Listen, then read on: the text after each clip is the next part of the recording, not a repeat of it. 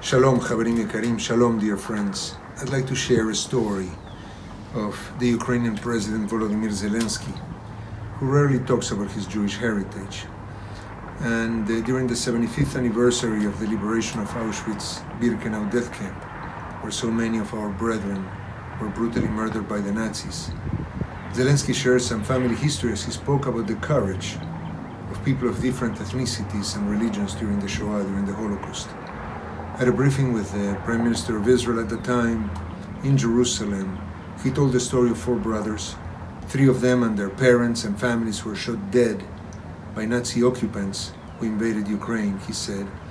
And the fourth brother, who was fighting at the front, survived World War II, serving in the Red Army, contributing to the victory over Nazism and their inhumane ideology. 2 years after the war, he had a son, and in 31 years he had a grandson. And 40 years later, that grandson became the president that he's standing before you today, Mr. Prime Minister, the president of Ukraine.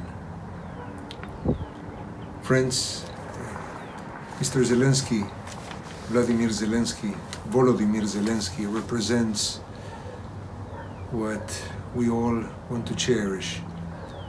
A man that is proud of being Jewish, a man that is proud to serve his country, a man that cares about the well-being of his people and people of all ethnicities, traditions, nationalities, religions, races that came to live in Ukraine.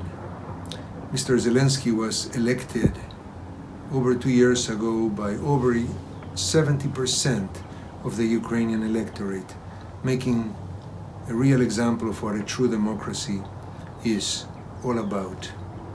This wonderful man that is in many ways representative of the most beautiful stories of Jewish heroism, for many of us represents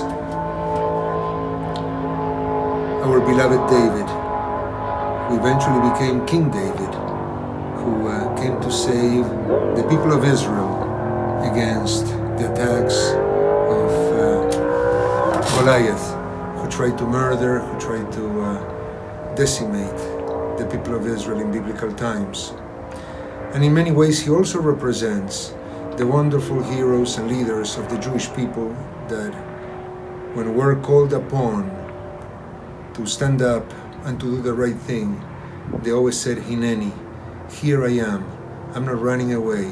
I'm not escaping. He had the chance to leave Ukraine and leave his people behind, and instead he said, no, I do not want any lifts or any rides out of my country. I'm staying here, Hineni, here I am.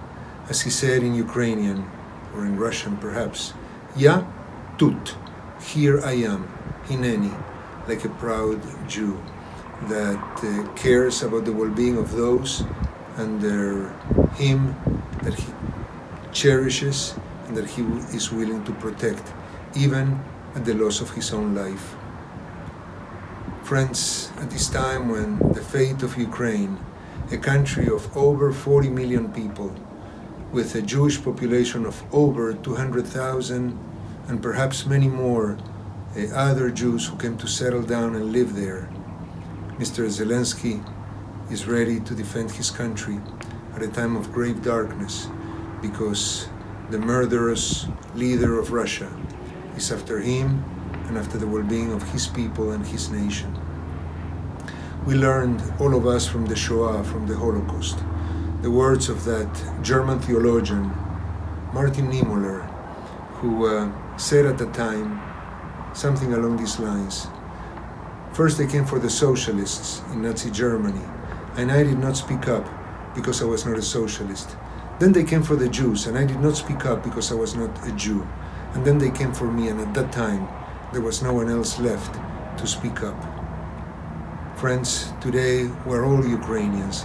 We should all speak up, because the murderous leader of Russia today is after Ukraine, but his appetite is much bigger than that. He will try to decimate and to destroy other countries in his thirst for power, for territory, for imperialism for his murderous designs. He's a man filled with evil and filled with a desire to just kill and murder people. Friends, as we are about to enter Shabbat, let us all speak up for Ukraine. Let us all cherish the wonderful leadership of Volodymyr Zelensky, who is protecting his people. And like we all say, always, as we cherish our beloved Jewish people, Am Yisrael Chai, may the Jewish people live.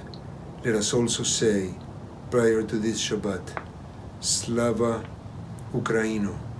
May the people of Ukraine, may the land of Ukraine, may they all live, and may they be able to live in peace. Amen.